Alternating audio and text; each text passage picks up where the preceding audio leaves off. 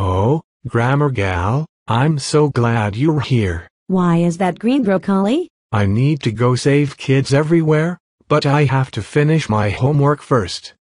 You don't need to do homework.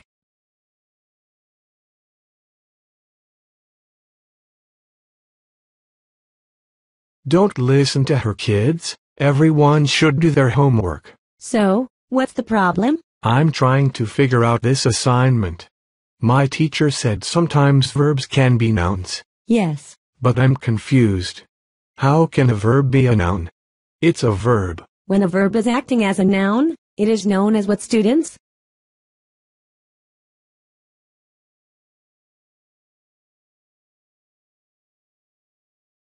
No, sorry. When a verb acts as a noun, it is known as a gerund. For instance, writing is fun. No, it's not. No, green broccoli. That was an example. Oh, writing is fun. Well, what is the gerund?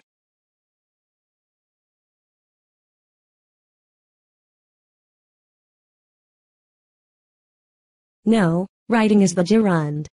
Because it is a verb that becomes a noun in this sentence. Okay, I got it. Let me try one. Doing math is boring. Is that a gerund?